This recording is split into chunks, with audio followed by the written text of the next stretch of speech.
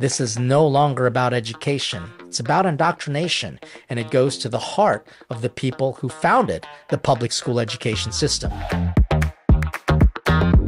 Welcome to the Father Leo Show, where we're dishing out faith, culture, and commentary, and we're continuing our series on education in the modern world. And I don't think a lot of people fully understand the history of our public school education. We have an understanding of a parochial school education.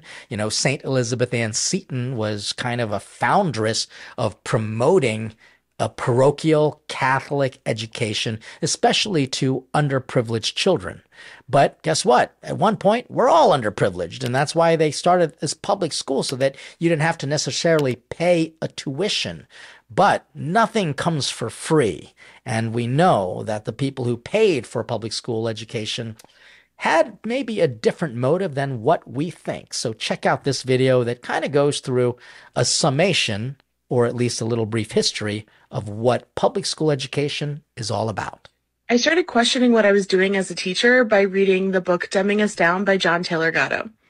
I love that book so much that I decided to read other books by him, and one of the books that he wrote is An Underground History of American Education. I read through that whole book and became absolutely convinced that if people knew the history of American education, we would not be doing what we're doing. Correct. Here are some quotes from people who helped to set up our American education system. What is the purpose of industrial education? To fill the young of the species with knowledge and awaken their intelligence? Nothing could be further from the truth. The aim is simply to reduce as many individuals as possible to the same safe level, to breed and train a standardized citizenry, to put down dissent and originality. That is its aim in the United States, and that is its aim everywhere else. H.L. Mencken. If the public schools can keep the children occupied throughout the day with sports after school and homework in the evening, the parents will have less than an hour a day with their children, and the families and Christian churches' influence over them could be broken in about a generation. John Dewey.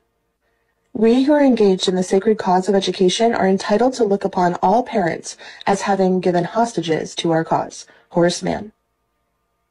Education should aim at destroying free will so that after pupils are thus schooled, they will be incapable throughout the rest of their lives of thinking or acting otherwise than as their schoolmasters would have wished. Wow. This is just some of the quotes from the people who are founders of our public school education. And we know that those who wanted to teach our kids were really teaching them how to just be doers, workers, and not thinkers. Critical thinking is almost just about eliminated in our modern education school system. We don't teach logical fallacies anymore, and so we don't even know how to argue appropriately. And when I say argue, I'm not talking about fighting. I'm talking about kind of doing that interlocutory debate style question and answering so that we can discern the truth. We know that people are almost expected to learn a certain level, but there can be actually more. They can exceed. Now, are there school systems that allow for gifted students to rise up to the top? Yes, they are, but it usually comes with a price, and every public school system should have this opportunity for students who have unique gifts to excel. But at the same time, to say that if they didn't meet this certain requirement that they are no longer useful or capable, no, it just might not be their thing. We know that there are many students who don't necessarily go into college and do the technical things, whether it be medicine or science, but they go to vo-tech schools and they become plumbers and become carpenters and engineers, and they can build things and they become farmers. And that is just as valuable. Now, I'm not saying it's more important, but when you're starving, I'm sorry, being a computer program ain't going to feed you, but farming will. When you're homeless, I'm sorry, but, being a social media expert ain't going to, put a roof over your head. No, but carpentry will. We have to make sure that our education system isn't dumbing us down. And to some degree, I think it is, especially knowing that there are people who are graduating with very expensive degrees, but they have zero critical thinking skills. And more importantly, they don't know how to do anything for themselves. So I think education needs to really be across the board. What are you learning? to help benefit you and to help improve our society. Because what we're experiencing is that a lot of people who are educated, they're not helping to improve society. They're in fact encouraging people who I would call sheeple, the easily brainwashed, to destroy society by burning down buildings and protests simply because they were so easily offended by something. This is no longer about education. It's about indoctrination, and it goes to the heart of the people who founded the public school education system. Might they have had some good intentions? They might have. But based on some of these quotes from the founders of our education system, it was really an institutionalization of dumbing us down.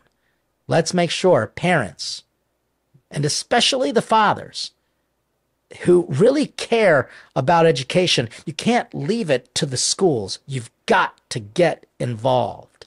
And yes, moms are natural educators of their children in some regards. Dads, you've got to be the same. And I think moms and dads both have to go into the school boards and start voting for people who are actually going to teach their children rather than indoctrinate them and keep them dumb. They might have a degree, but are they actually educated? These are things that we've really got to consider in our modern school education system. Thankfully, there are alternatives. Homeschooling, highly recommend. And making sure that the homeschooling isn't just simply mom and dad only, but even a coordination of other homeschool students. I've seen that work quite well. Charter schools have been great, and making sure that the Catholic schools are actually teaching Catholic things. Like when a student goes into a Catholic school who might not be Catholic, guess what? They should still learn Catholicism. In the same way, if I were to go to a Jewish school or a Muslim school, they're certainly going to teach me their religion. And the real beauty is that if the school is doing a good job, that student might actually become Catholic, or at the very least, discern that Catholicism is all about making sure that God's children are fully educated.